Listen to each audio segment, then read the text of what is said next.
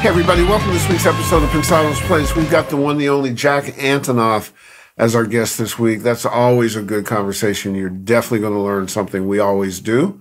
But first, it's the Era of the Ara, the final three winners in a contest that just went worldwide in such amazing ways. I mean, we had entries from India and Russia and Canada and Belgium and South Korea and Malaysia and on and on and on, because this is a hot piece. The winners of week 4 are Michelle Landry from Michigan, Kevin Luna from Las Vegas, Nevada, and Alexander Schnider from Privat, Germany. Congratulations to all the winners. Congratulations and utilize it. Congratulations and become a stud. And congratulations and say, I found that on Pensado's Place. Thank you, AKG. Really incredible. Also, what else is good for you is NAMM's Believe in Music Week. It's coming up next week, January 20th. We're taping this on Tuesday, the 11th.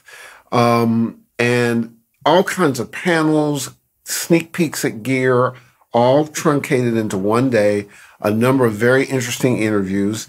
If you want to join us, go to attend.believeinmusic.tv. I'm going to co-host with Joe Lamont, the chairman of NAMM. I'm going to have a couple little Pensado segments. One of them is going to be Take a Day Trip. And the other one is a special guest that I'm working on. And we'll announce that in social media probably in the next 8 hours or so. So 1:30 will be Take a Day Trip, PS Pacific time. And 4:30 will be our special guest once we get all that finalized. But all day will be good stuff for you to find out. So again, head to attend.believeinmusic.tv right away, and you'll enjoy it.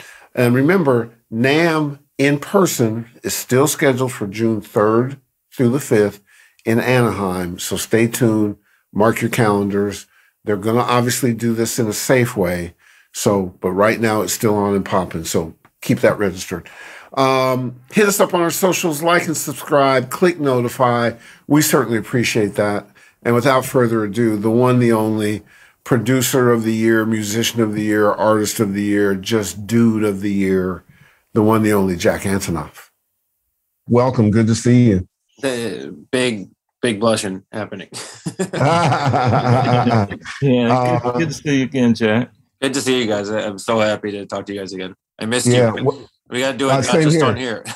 Same here. Well, the fun part is, there's some producer of the year nominations here in the Grammys, but I know one of the passion projects. I love when really talented musicians have passion projects. You've been on the road with the Bleachers, man. Tell me about the Bleachers and what's been happening. Bleachers tour was this moving target, obviously, and it's something that there's some. I never thought touring was a fragile thing. Right. I always assumed, I always thought, when you grow up making music, you hear, press, radio, this crap. These are things that pies in the sky. But if you just go out and you play to people and you play your guts out, then you can find your people and you keep playing to them. That was sort of the idea I was raised on. And that left me with this feeling of, well, this thing is protected, which is really foolish. And when the pandemic happened, I just was incredibly, for the touring world, bizarre and sad that was just gone. So, that's a sacred space. Nobody goes to a show cynically, and whatever massive, like church-like energy was already at shows, it just kind of notched up a level. Yeah. Because and I think you could say it's about recording too. Everything is barrier of entry. Like if something's super easy to do, just like pick up the phone and do something, you bring a little less energy than you get on a plane and go somewhere. Right. Right. And touring was always that. It takes a lot for people to come together. And now it takes more and you feel it. Yeah. Touring's kind of like American democracy. You thought it was like rock hard, and then it was like, wait, this is fragile and we got to take care of it. We got to take care of it. And then not to get too deep on it, but it also sort of like restored faith a little bit for me and my band of like seeing people come together. Yeah. And have it work and not be a shit show, because I think a lot of our examples of people coming together in the past couple of years make one feel like things don't work. Right. The Senate doesn't seem to work, when people, Right. go out and take to the streets, crazy shit happens. And like, you're like, well, what the fuck works? So in our tiny corner of the sandbox, being able to, we went through a lot, the crew went through a lot, the audience goes through a lot, to be there. You could almost argue you're risking your health. To see everyone working so hard to just make something work made the world feel a lot less like a broken family. My world, at least. Yeah. I'm gonna start my stuff off with an obscure thing. So I can't remember where I heard this, guys, but C.S. Lewis once said, when everyone is rapidly jumping off the cliff, one person, which is us, is going in the other direction and considered crazy. And that describes me. I think that describes you, and I think that describes all of us that are here. Everybody's going the wrong. We're going the right way. Everybody else is going the wrong way. I'm not jumping off a cliff. No, I feel that. I feel like I also think that there was. That makes me think of the pandemic and being home and having this place that was unchanged, which is the studio. Which is. When you say that makes me think that, when everyone sort of filed into a room alone, a lot of us who often are in a room alone had the right idea, which is that's okay. Yeah. Yeah. And it turned out that those rooms became places for people down to gather. I think too often too, because this is such a paradigm shift, that a lot of us have to talk about some of the good stuff that's happened. The music is incredible. The development of tools have been incredible. Music has done what music does, which is pull people together, serve as glue, be a salve. The whole this is the worst time in history is a dangerous game because you could ask some people who've been around longer than you, and you can hear some stories, and you might think to yourself, and that's not to feel disillusioned, to not to fight, and to not want things to get better, but at some point, and I think I start to feel the seeds of this. Some people out there, I'm feeling it. At some point, we have to experience joy also. Yes. And experience joy outside of the lens of shame about joy because the world is so fucked up. Absolutely. You need both. But so it's very interesting to be. I think it's a little easier for artists and musicians and whatnot because that's the whole dance of this is a lot of rage, a lot of shame, a lot of darkness. Then you flip it into joy through the song or the recording. Yeah.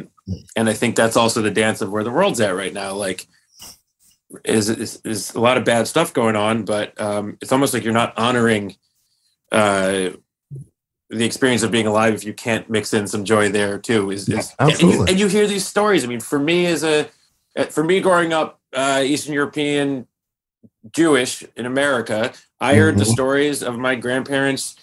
Oh no, did I freeze or am I good? I'm good. You're good. I heard the stories of my grandparents fleeing Europe to get out of the Holocaust and immense amounts of joy and family and food and music and all these things within that. Yeah. And I've been really, so I do think we're living through one of those times where it's like there's this weight of shame of like, how am I supposed to feel joy now? But also, how dare you not feel joy right now? Absolutely. How does it affect your writing? Does the times that we're in, is it affecting you lyrically or the way you write, or are you able to dismiss it and segregate your head? It's funny. Like I always think I'm about to be affected. I think it depends on the kind of writer you are. I think some people are really commenting on the world. I've always found the most to write about just in my life. I call it like sandpaper, like this sort of feeling inside you, or I don't know, some people might call it depression or anxiety, but it's always kind of calling to me. So anytime I find myself wanting to comment on the world, I end up just writing another song about what it's like to be me and what it's like to be me feeling grief or joy or whatever. So I have utter respect for people who can do it, but it's never been my style. The thing that is always so fun for me with guys like yourself, I have this conversation with Dave Cobb, or we have this conversation with James. I love Dave Cobb. I'm such a Dave Cobb fan. Blows me away, man. I'm just a fanboy, just like with you. But you guys have such capacity, and then you find projects where you can have the different Jacks present. The Bleachers would be different than what you do with Taylor Swift or whatever you and Verdine were noodling about, which Verdine talked to me about on air. We had a ball with that. He's the coolest. Oh, he is the coolest. He's the coolest. So, yeah. So the various Jacks in terms of musical persona, direction, desire, what itch do the Bleachers scratch for you? Bleachers is, I've always done what I do today, which is, so when I was 14 or 15 and I first started becoming really interested in music, I would sit, because these are different things, right? So if you produce records, you don't necessarily write music. If you write music, you don't necessarily write lyrics. So I've always kind of loved them all separately. Like I always wrote, even before I was playing music. And then I always, when I, 13, 14, 15 there, I started playing instruments and writing my own songs. But then at the same time, I also was recording them, which is a different love. And then at the same time of that, I was also really interested, which I didn't realize was being a producer, because I just thought it was having fun. But at the same time, I would help my friends with their records. Mm-hmm. And I would love to, and like I said, at the time, that's just what it was. We were all in bands, and I think it was a VS 840. I don't know if it was called the rolling machine that used a zip disk. That's too old. It was in that crazy. It was in this interesting period of time. I guess call it 2000, 1998, 2000, where the M box hadn't come out yet. So the Pro Tools M box in my lifetime was the huge shifting moment. I think that's like 2002 or 3. But that's when because before that I remember thinking Pro Tools was like $50,000 or something, and it wasn't attainable, and it also wasn't attainable to have a tape machine. So at that time it was 4 tracks or weird. I think it's the Roland VS 840. I think, but it was this weird grace period in between where there was these like zip drive machines. It's basically like a 8-track or something. But I had one. And so at the time I thought I was having fun with my friends, but I was doing the same thing I do now, which I was producing other people's albums. Speaking of which, the Taylor Swift record, man, I don't know how to describe it. What were your thoughts and emotions surrounding that record, and how much of, I know you like to get most of your stuff into most of your thoughts into the lyrics, but how did that record get put together, and was that one of the first records you considered yourself producing? Which one, like early Taylor stuff or most recent? The recent one. That was the folk one. That was a true pandemic project. We did it at a distance, and I've worked with her for a long time. We worked on many different things, and we basically Taylor and I have 3 versions of a process. 1 is we sit in a room together. 2 is she'll send me a song and I'll produce it. And 3 is I'll send her a track and then she'll work off that. And they're all different. But so Folklore was the first time that, either she sent me a song or I sent her a track, and that's how those songs were made. We were in the room together once, and we even recorded separately. I didn't see her until that album was done. And that's a perfect example of the pandemic bringing this unknown element. Like that album, yeah. I don't think would have happened. I think the whole structure of normalcy going away, she just had these ideas that were brilliant. So I would sit here in this room. I remember songs like, one of my favorite songs is a song called August, and kind of work up the music beds and these tracks within what she's imagining, send it to her, and then sort of you hear these stories, but they're very true with Taylor. You just get a voice note back not too long later, and it's the whole thing, and it's amazing. And then we did a pretty exciting modern version of recording where I was here, Taylor was in her house, and Laura Sisk, who engineers, set up a system and was listening in and got all the takes. And then Laura sent me all the takes. We went through it and just made it. And this was during the part of the pandemic where you really couldn't do anything. Mm-hmm. But yeah, it made me feel really hopeful, and it made me feel like these creative relationships that we're lucky to have are much bigger than the confines of being in a proper studio or even being in the same place. You tend to work with more female artists than male artists. Is that intentional, or is that just the way it goes? I don't know. Yeah, it's an interesting one because I've never figured out a proper. I always sort of get a little stumped when it comes up. It's clearly true. I don't know. You always. I've never found a good answer for it. In my mixing career, I've had more big records with women for some reason. I don't know why. I mean, I don't know if these are, formed ideas, but I definitely feel a sense of amazement and wonder at a lot of my favorite singers are female. I think there's something about, obviously people have very different tones and it's all over the place, but just growing up, I would hear male singers and feel like there was something I could recognize in it that maybe I could do a little bit of. But then when I hear female singers, I remember hearing Kate Bush as a kid and thinking that sound is from outer space. And so there's a wonder there that I think might make me more useful as a producer or something. Well, I'm going to be contrarian, but you like Bruce Springsteen. Well, that's true. That's true. Well, yeah, but that's the exact opposite. Bruce's voice and his lyrics and his sound are so recognizable to me because he's talking about that he for me swings so far in the other direction, which is, so that was the first time that I had heard someone describe the feelings and landmarks of the place I'm from. Yeah. In a way, because when you're from New Jersey, it's a silly story, but it's true. It's a very made fun of place. So you grow up with that feeling and you think, this place sucks. This place sucks. I guess I suck. And so we have very few heroes. It's not like you're from New York City, man. Take your pick. Right. You go Velvet Underground. You go anywhere you want. If you're from, and even I think about Minneapolis. You have Prince, but Minneapolis isn't a shit on place. Minneapolis is an amazing place, an amazing musical history. San Francisco, Austin, obviously Nashville, all over the world. New Jersey has some of the worst PR for whatever reason. But I heard Springsteen as a kid and I thought, whatever the hell he's doing, he's giving me a lot of pride. And he is doing something that I recognize in a very deep way. And I feel it in myself. And I want to, whatever doors he's pushed down, I want to walk through them because I feel like I see myself in it. It's funny. I used to live in Jersey, Gutenberg, right down on the water.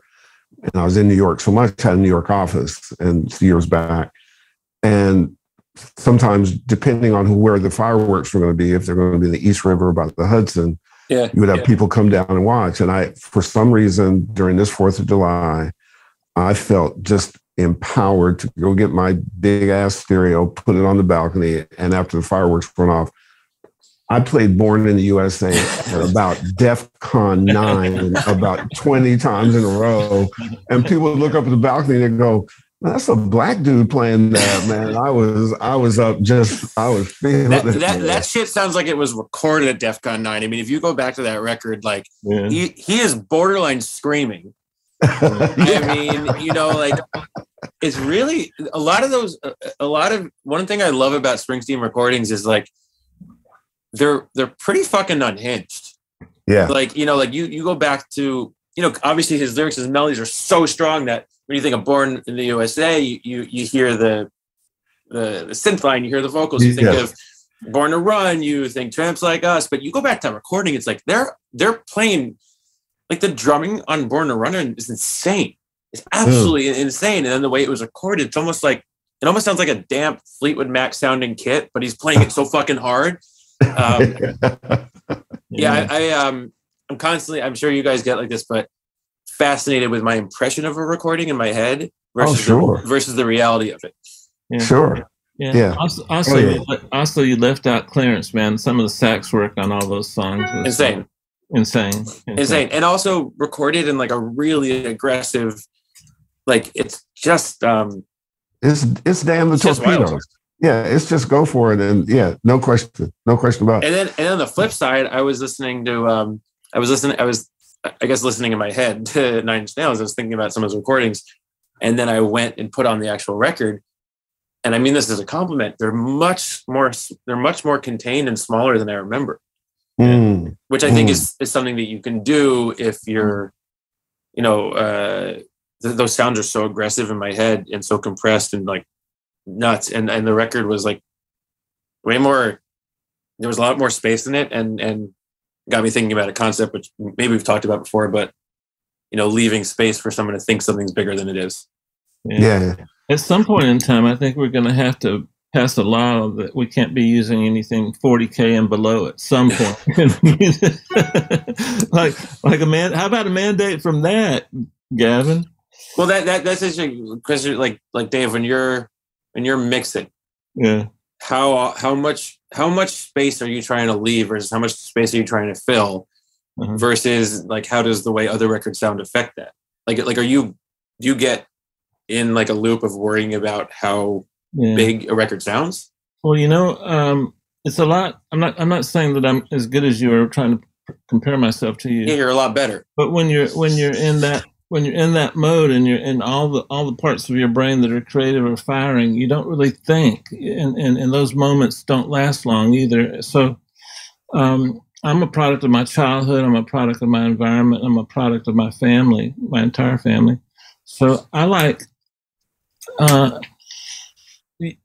you got a little bit of your aggression from your punk rock days. I got it from my early African American artist days. Twyla Tharp, Big Mama Thornton, those artists that just gave you everything, and so I like space. I like and you mentioned that you like to shock people sometimes. I like to. I don't know if shock is the right word for me, but I like to make them. I like to set them up to think they're going to hear something and then change it. Yeah.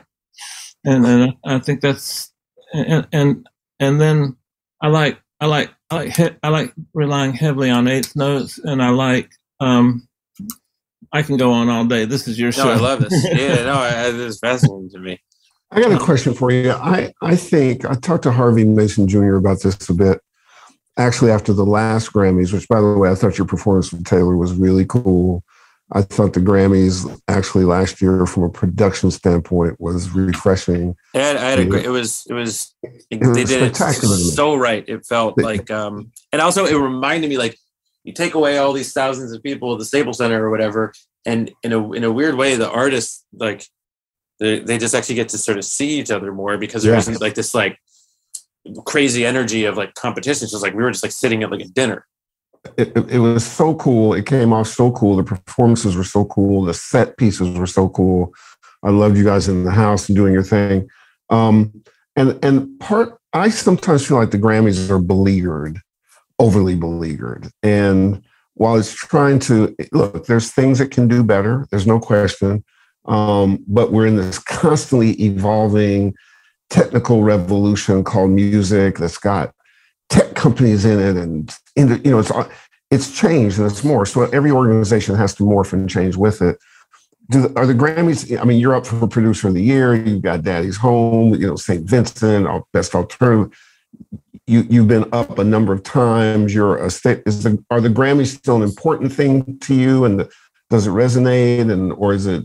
Well, I mean, I think that it absolutely means a great deal to me. I think you have to put these things in a reasonable place inside yourself. You know what I mean? It's a bit like your birthday. If your birthday means everything to you, then one day you might hate your birthday, and one day you might say to yourself, "Well, fuck this. I'm canceling my birthday. I'm withdrawing my fucking birthday." But the truth is, it's like, but if you use your birthday as a moment to say, "Damn, I really like my friends and family," and it might sound cheesy, but I'm honored to be here, and I'm honored to. And life moves so quickly, and especially if you're an artist and you're just flying towards the future, you're looking at the future. You don't offered a lot of moments where people say, stop. Hey, we love you. So birthday's a perfect example. You know, if it was your birthday they heard, then we'd say, hey, we're going to take 1 second of the program and just stop and say, happy birthday. You're a great friend. We love you. And I think that is exactly the best place to hold the Grammys. You know, if your life's goal is to win Grammys, then you're going to hate the Grammys. But if you can you go out there and make your work because for a much deeper purpose, as most of us do, and then an organization comes along and says, nice job. We you know, it at its best is its opportunity to say, wow, you know, that means a lot to me. And I really feel we do the same dance every year. Mm-hmm. Those who are nominated are thanking their mom and their music teacher, and those who aren't are, saying that the organization's corrupt. And it's a little bit, exhausting because there's plenty of ways. There's many, many ways to become successful in music, which is not a popular concept, but it's true. Right. You know, right. When you're talking to your guidance counselor, they say, "Well, call me when you win a Grammy." But the truth is, there's so many jobs here beyond that. And I don't know. I've been lucky enough to be nominated. I've been not nominated, and it's I think the people who are over belabor it are sort of potentially looking for something there that isn't meant to be found in awards. Yeah, I think you hit on the part that's sort of I support you. I support somebody's voice. But it's too easy to make something a political tool, and then.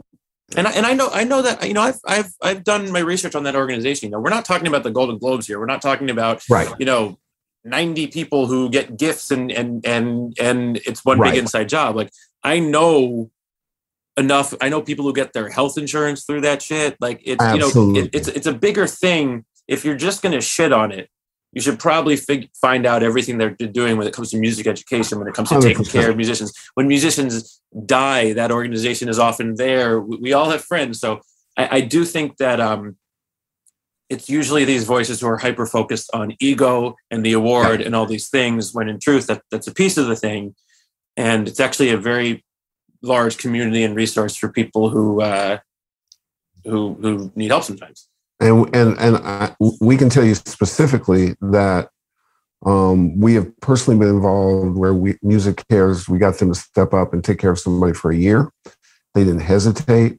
I've seen everything from rent to health to advice, to career advice, to opportunities. And I think the other fundamental thing that is important to understand is that by and large, the Grammys are your peers. Like these are groups of people trying to do the right thing. They're not getting it perfectly right, but you know, before we tilt at windmills and destroy our institutions, we know what that is writ large. Let's be careful about. Well, yeah, and I also last year. I remember I was with all the people that I was nominated with for last year, and we were watching the whole pre-telecast. Mm-hmm. So the pre-telecast is often. It's pre-telecast for a reason. It's because a lot of the people there are less famous and draw less viewers, but they're often, you know, some of the best artists out there. Yes. And you're watching this thing, and there was a lot of conversation last year about the stuff we've been discussing. And you're seeing these people who are feeling a level of pride and joy and humble, a real humble quality, whether they're winning or losing.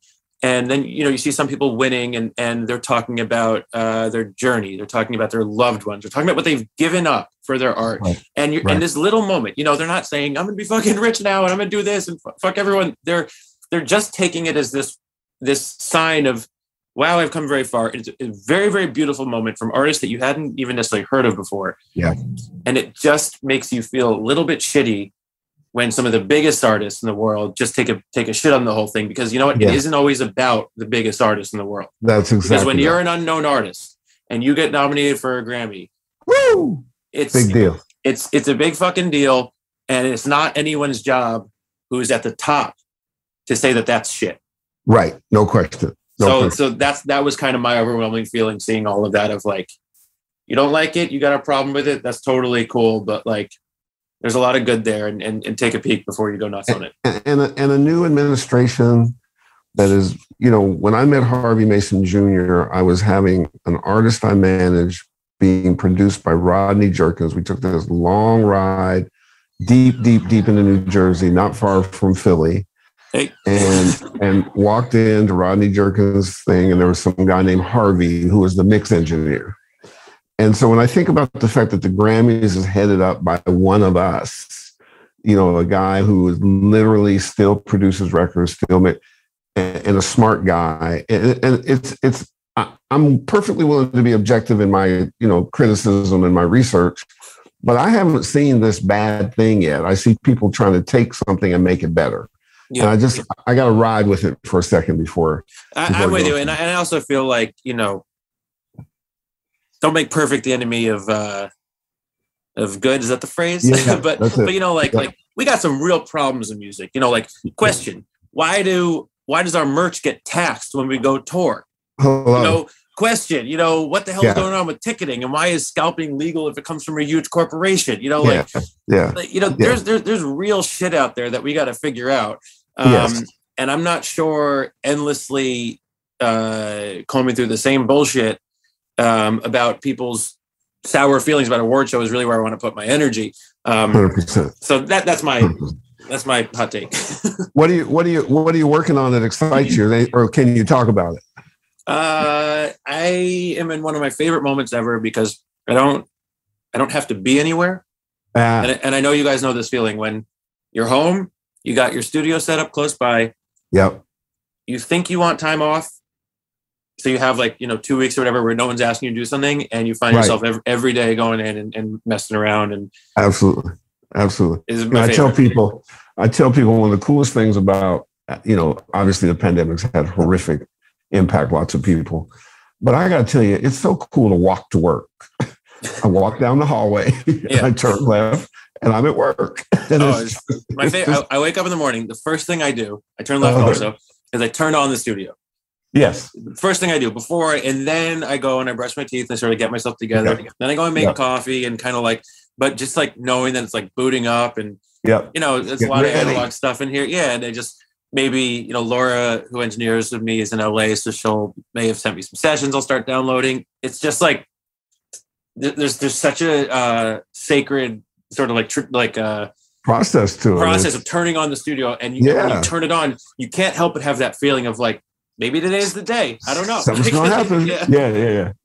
Absolutely. Hey Jack, I've got a 20-part question. I'm curious about the way you start your process. Do you have a favorite instrument you start with? Do you start with a title of a song on a napkin, or do you start with an idea, a melody, and then flesh it out, or do you like the collaboration process to help you start with? Can you give me some insight in how? Yeah, they're pretty. I mean, it's pretty unfigured out still. what gets me where I'm going, which is a bummer, but it's how I've always been. And but there's things like, you know, the low end on a Juno 6, specifically Juno 6, not 60, not 106, maybe 60, but definitely not 106. There's something about that sound that I don't know if it's my voice on top of it makes me want to write. Something about a U1 upright piano, if you put the felt on, that those tones make me want to write. You know, I love more than anything playing a grand piano. I don't get that feeling. So there are certain sounds, like I love anything repetitive and arpeggiated. I love some sort of arpeggiated line, and then I can change chords on top of it. It just sort of already makes you feel like you're in the bed of a song. Interesting. I don't really get it from drums. Like I usually write something before I start putting any actual like drums or rhythmic information on it. But for the most part, but then, you know, sometimes it's an idea of a word or a concept of a song. Sometimes it's a sonic idea, you know, sometimes you listen to something and you just want to drown everything in reverb and you're messing around and that's how it comes out. Do you ever put yourself and pretend like you're someone else and then write from that perspective instead of from your perspective? Not that, but I have found myself like sort of like like maybe I'll record a cover today and I'll like record someone else's song, and then I'll be like some sound or something, and I'll just be like, and I'll take a left turn and end up in a totally different place. That, I don't know, the joy of like singing up someone else's song sometimes makes you want to write something totally different. And last question on this subject: how has your writing changed from 14-year-old to the year-old? It's funny because in some ways it's so different, and in some ways it's the same thing. It's like you can't really escape this part of yourself that is your process, right? You can get to know it better, but my process isn't terribly different. I think I've worked really hard to get better at the craft around the thing. So if I want to hear a sound, I'm remarkably better than I used to be at getting that sound. I remember a time in my life, whether it was a lyric idea or a sound or a melody, if I had an idea for a thing, it was very hard to make it happen because I didn't have so I'd have to go on sort of a bit of a chase to find it. So now I can sort of make it happen quicker, that's sort of the craft of the thing. But the idea, which is the most important thing, it's a fucking slot machine up there. It just comes or it doesn't. That's good to hear. Do you compose on piano on a specific instrument, or just sometimes there's a U1 in here that I like to compose on, but sometimes it's there's something about a Juno 6. I'm on it all the time. I always go back to it. I don't even mess around that much with tones. I pretty much like kind of that, Streets of Philadelphia, which I actually think was a DX7, but that kind of like pad hummy thing, like it. I love it because it's just like a bed, and so you could really put anything on it. Like it's so the pad, especially if you have the release on, it's just there's so little rhythmic information, you can sort of go anywhere. Whereas piano or a guitar, as soon as you hit it, you've implied a rhythm. And there's something about the way I have my Juno set where it's pretty ethereal. So it lets me go anywhere. Would you say that because I like the 106 better than the 6, but would you say that the 80s musically was one of your decades that you got the most from? I would say 70s and 80s. Yeah. I mean, there's something about the 80s that I really rely on, which was this big darkness. Yeah. I think in the 60s and 70s, you had a lot of small darkness. The big records in the 60s and 70s, in my perspective, usually were more joyful. And then, there was half of England was depressed. So yeah, probably. And then in the 80s, you start hearing a thing that is more recognizable to me, which is a darkness with a hope in it. Why does Depeche Mode sound so sad, but also like this kind of sadness that makes you want to like release it through like dance at 3 a.m. or something? I don't know. It speaks to me. Yeah, me too. And so I really just started to research those sounds. And by the way, the 106 is arguably a better synth. There's just something with the low end on the 6. You don't have to defend yourself with me. No, it's true. It's true. Man. I mean, we're still friends. I'll still ask Felicia for your number. I mean, the 106 is a way more intuitive, interesting synth in terms of the way you can move around it. Yeah. The presets. There's something with the low end on the 6. I don't know what it is. It's just. Yeah, it is a more musical low end. The 106 is more of a sledgehammer low end. Yeah, which lends itself well to hip hop. Totally. We have whenever I'm not, if I'm not in my place, it's usually a 106 because there's more of them and they seem to be more rentable. So I've had great times with it, but that 6 right behind me, I love. When you or when it's fair to run around the country, where do you record in Nashville? Where do you record in LA? Do you have favorite rooms that you go to? Oh, great question. Well, we just, on this last tour, we spent 2 days at Paisley Park. Oh, nice. Which was great. And remarkably unchanged. We were in Prince's B room and he still has these huge headphone boxes that like wheel around that are, sound honestly kind of bizarre, but Right. he loved them, so we were happy to play through them. And you know, I haven't done a ton of it, but on this last tour, I was just thinking, you know, we're heading to Minneapolis, and I had a few ideas, and I just called my manager. I just said, "Can we go to Paisley Park?" And he called, and we went and recorded, and it'd be something I'd like to do more of. You know, I'd love to record the Wilco Loft in Chicago. It's one of the coolest places in the world. There's that place in Texas. I think it's like a pecan farm. I forget what it's called. It's pretty far south. I've always wanted to record at. I forget the name of it, but there's places everywhere, and the band is so good when we're on tour that was the idea. It was like, well, maybe if we just pop into Paisley Park and we just set up live, we could get some cool stuff, and we did. Right. All right, this is the time where Dave's batter's box. So Dave, let's just firstly let's look at the history here. We've got Brooklyn and Jersey and Eastern European. There's some tough hombres that have come out of there in baseball and football, and so you got to bring the noise, man. You're a South Floridian Spanish guy, so Dave, you got to represent your people here, because he may knock this shit just out the park and laugh at you while he's doing it. So I will step out of the way, and off we go. If I really represent my people, no, I can't say that. Yeah. Thank you, Jesus. Thank you, Jesus. Thank you. I love my people. Yeah. Okay, here we go. Melodies. Always. Major or minor? Minor.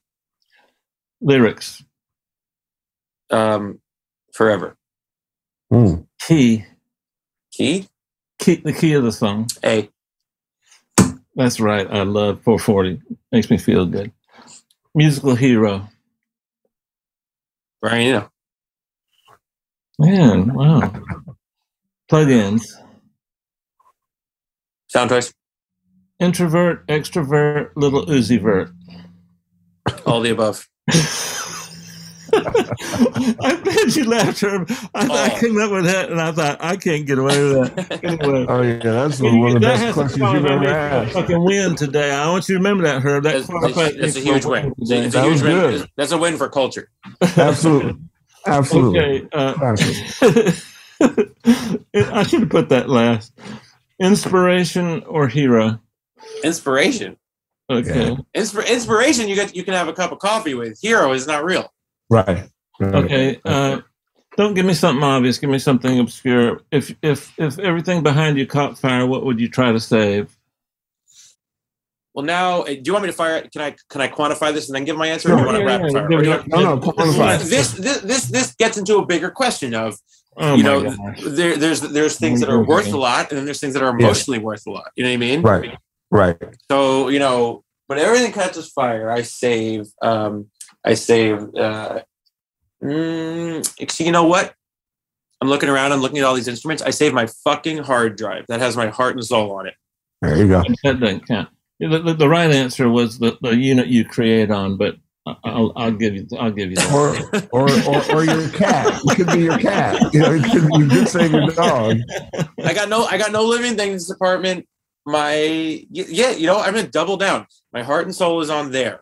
If everything else burned down, that shit, that's my diary, that's my legacy, that's everything, all, and that is I don't know what else, birth certificate, who fucking needs it? I mean, I got a lot of sentimental shit in this, this place is filled with just like endless sentimental things. It looks a little bit less than last time we saw it, though. No, it's only gotten more. It's just the lights dim. So, it's only gotten more. But that's the only thing that's completely irreplaceable. And you know what? It might sound like a stock answer, but it's just true. Well, here's the other part of it. For the classes of musicians coming up and artists coming up, and for the sanctity and just the foundation of the work you've done, we need your hard drive saved so that the impact of Jack Antonoff is never, ever, ever forgotten. But I'm possibly changing my answer because I just looked over and actually have my physical diary from when I was 17. A lot of shit going on in my life, and I actually wonder if that is a more valuable thing. Shit, this is a big one, Dave. You know, when you first said the question, I was like, my LV8. I was like, you know, my Telecaster. Well, if there's some chapters on sex in your 17-year-old diary, you know, we'll go with that one. God, looking back at that stuff, how embarrassing could we all be? Jesus. Oh man, yeah. Also, just like my emotions, everything was so big. The most dangerous time in one's life is when they think they're an adult and they're not. When you're fucking 15, who gives a shit? When you're like 18, 19, 20, and you're like, I'm an adult, this is what it is to be alive, and you just start functioning that way, like, that shit was wild. But sorry, batter's box. No. I mean, but you listen, that's where a lot of bad stuff can happen. Somebody in that position and I was a good kid and I barely made it through that time. Yeah. I think it's true of all of us. So bad kids, you know, that and a gun, and you don't know what you have. That said, you know, it's just never an interview when you're on the show. It's just three dudes hanging. That's how it's supposed to be. It's the best kind. Yeah. No, we Dave. All right, Dave. Little Uzi Vert, introvert or extrovert? Classic. And by the way, when you said introvert or extrovert, my answer before you said Little Uzi Vert, I was going to say both. And then you said Little Uzi Vert, and he actually might be, and this might be the genius of the question, he might be the ultimate introvert extrovert because he's so guarded and sort of in his head, but then he'll just. Yeah. By the way, I thought of that because I'm not real one for like long-term preparation. I like it more closer to whatever we're doing, but that came into my head about four guests ago, and I saved it for you. So thank you so much. Well, not only is it a Pensado classic, I'm just amazed personally that you held it four guests ago. I mean, man, that is literally one of the best lines ever for this show on this episode. Wait, Dave, question for you. Is there more batter's box? Because I don't want to derail. But if there is, we're done. Okay, then I got to throw it right back to you. Plug in. Oh, my favorite plugin right now, it would be, the easy thing is to say my own plugin. It might be though, if that's it. Well, I do love my plugin because it's got my whole heart and soul in it. But I tend to go to the simpler ones like Renaissance compressor, stock EQs, things like that. Me too. And those are the meat I've chosen, and then the other plugins are how I've seasoned the meat, how I've that sort of thing. So I like the simple plugins, but yet I use an awful lot. It's like picking children. You love your children, but you love them all different, and nobody ever really says that out loud, but that's the case. You love them the same amount, but different. And so, you want me to give you a list of like the plugins I use the most? The Massenburg MDW, Limitless, a one called Boost that's kind of obscure. I like a lot of UAD, the CL1B, their tape recorder. Yeah. Signal tape. I love the Sound Toys tape. I can go on and on. We're going to run out of time. But you know what I love? Really, I don't know if a lot of people are using it, but this thing called Black Box. It's a reverb. Well, no, Black Box is the one I know of is a saturation tube. No, so I have a thing called I think it's the Black Box Spring. Let me double check it. Hold on one sec. Oh, I know what you're talking about. Yeah, it's a very simple plugin, but it's got a real. There's something about it. I've been throwing it on because I found a space between Valhalla reverbs and this Black Box where if I use them both, they're total opposite. Like a Valhalla room and this Black Box Spring thing, there couldn't be more opposite sounds, and they work in this really cool way. I'll try it. It might have slipped past me. I think I've heard of it. Are you doing a lot of like when you're working, like how often are you going out of the box for effects? I use my EQ4M by Mog. I use my Clariphonic by Kush. I use a thing called Spacecraft. It's from Dr. MS. I don't use too many because I don't like to document them. But I have a lot of things, and I might use an average mix. I'll use 4 or 5, but they might be different. Yeah. But the ones I mentioned, those are in a rack, So, Yeah. And 2 things along this line, Jack. If when we run across things that we like to let our friends know about it.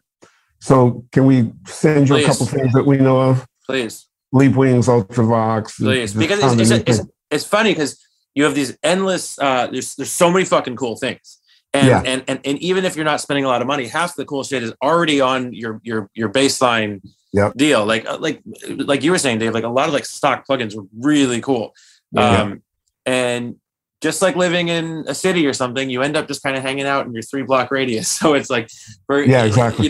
For as much great stuff in there, it's like sometimes it takes someone coming along and saying, "Hey, open this plugin." Otherwise, if it's Echo Boy and Decapitator and Black Box and Valhalla Room, you really end up, and it's not a bad thing because obviously within one plugin, there's a million ways you know how to work with it. It becomes a part of your brain. Yeah. But I do love it when someo's like, "Stop, actually try this plugin." All right, so we'll send you a couple things. Yeah, like I said, Leapwing, Alphorn, John McBride's got a new plugin that is really good. There's a few things, and really, the other thing I wanted to ask you before we wrap up, because you do a variety of things musically, as depending on what the project is, do you get the different sort of end result by using different mixers, or do you have the same mixer do all the stuff that you do? No, we move around. There's my mix process is, I would say about 50% of the time, me and Laura, which is sort of that's who engineers everything with me, will mix the record, and then for other stuff we send it out, and sometimes big guys that everyone knows, sometimes new people, but mixing's a funny thing. You're looking for that. Whoa, you just put it together and it feels so good. Sometimes when we get it so kind of close, it can be tough. But usually, if it's a bigger record with a pretty serious amount of low end information happening, and I want it to hit a certain way, is when we'll take it out there. Because if it's if there's not a ton happening that needs to react a certain way in the low end, then I pretty much know what I want to do with it. Where you're gonna go. Got it. Yeah. Usually, and that process started from me kind of just mastering our roughs, which is what we call them. But you get to a point where your rough is a mix. Right. And there's no secret thing that someone's doing. It's just hours and hours and years and years and years of knowing how to carve and where to put things. Right. But I'm not there yet. I'm not there yet with a kind of punchiness and a kind of low end. So that's when I'll send things out there. But if I don't want something to punch a certain way and it's not too subby, and I'm not trying to figure out that punch and that sub, then I'm usually happy with what I can do. Well, last thing before Dave wraps us up, do you find yourself ever getting turned on to? Sorry, that's my Finn. Okay, come in and meet Jack. That's my dog. Do you ever find yourself turned on by like a young songwriter that you get turned on to and say, God, let's collaborate? Or do you keep that kind of that world small so you know where you're going? That world is pretty small, not because I don't love tons of new people here coming up, but just I feel kind of flooded trying to sift through my own ideas. Like I don't often think to myself like, I got to get that with that person. If anything, I think more like, oh, I just got to kind of stay in this on my head. Yeah. No, I get it. We are, to say that we're fans, it just seems cliche, but more importantly, I think it's so cool that we're friends. We're friends now, man. When on time 2, you can't get rid of me now. I'm a friend. Oh no, we're in, and we share Leslie Lewis. Shout out to her; she's incredible, the best. And you got my info now, so I'm around. Oh yeah, and vice versa. I will be sitting in this room for many years, and us here too. And thank God for that. Yeah. Jack Antonoff, the absolute best. You guys are the best. Dave, take us home, guys. One of the things that I'm reminded of today is music and making music and the greats, it's not a profession. It's not a something you really want to do. It's a lifestyle. And the way you can tell it's a lifestyle, because it usually starts with a seed that you're young, that you're trying to keep from fully growing and providing fruit. You don't want that fruit anymore in your life. And so take stock of yourself, see if you've got the lifestyle, and if you really want to go somewhere in this profession of ours, use your childhood, use the things in your life, and use the things that mean something to you. And the odds are that a few million people will be helped by that and will also like you for that. I know that's kind of nebulous and vague and ephemeral, but it's the truth. See you guys soon.